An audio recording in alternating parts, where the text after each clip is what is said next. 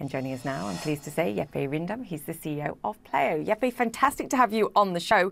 Congratulations on that growth. Just explain again exactly what you provide to these businesses and companies and why the pandemic was so transformative. Yeah, thank you so much for having me. I think in Pleo, we are trying to set up businesses for success when it comes to enabling the workforce in buying everything they need to be efficient in their work. So this is about inviting all of your employees, setting them up with a company card or the ability to pay a bill, and removing all the friction in the expense reporting, the collecting receipts, all of those use cases we all know as business people. You could say this has been relevant for 50 plus years, but it's become even more relevant after the pandemic as the workforce has started to be more and more distributed.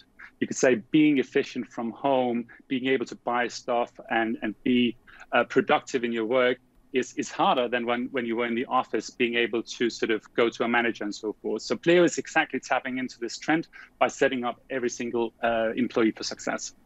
Is it simple to use? Because that's my biggest problem when you're trying to record all these receipts. One, it just takes so much time. And two, the system actually can be quite complicated, way more complicated, I think, than it needs to be.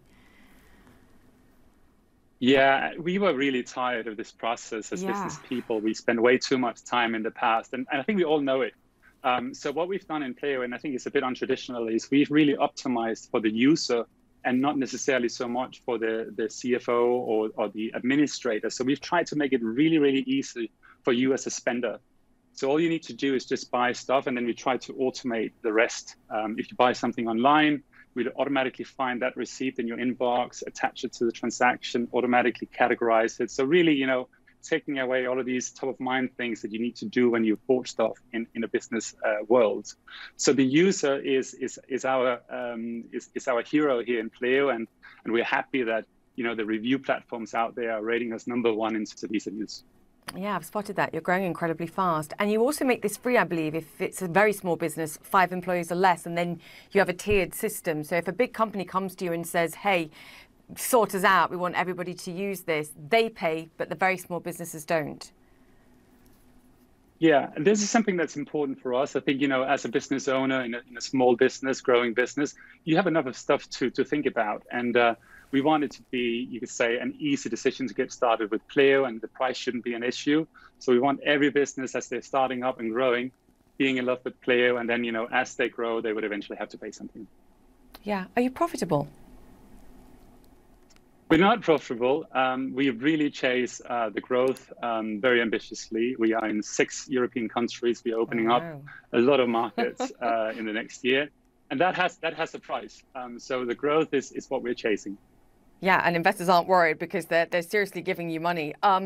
You've just had your first funding round, I believe, and that was the point that I was making in the beginning about your valuation. I couldn't help but notice that some of you came from a unicorn called Tradeshift, and I'm quite familiar with them. And they raised money in Europe, and then they left and went to Silicon Valley and moved to San Francisco. And that really frustrates me, that Europe can't harbour its own unicorns and allow them to raise money and grow. Any risk that Europe loses you to the US? You know what, it also deeply frustrates me. And, you know, we think about Europe, but we also think about Denmark as a very small country in Europe.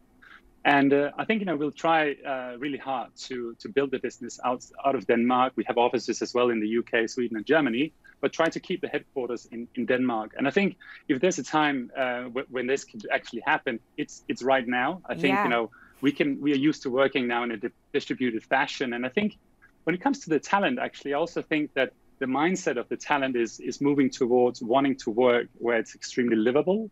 And of course, you know, the US and San Francisco is livable, but so is Copenhagen and Berlin and London. So I actually do think we have an attractive proposition.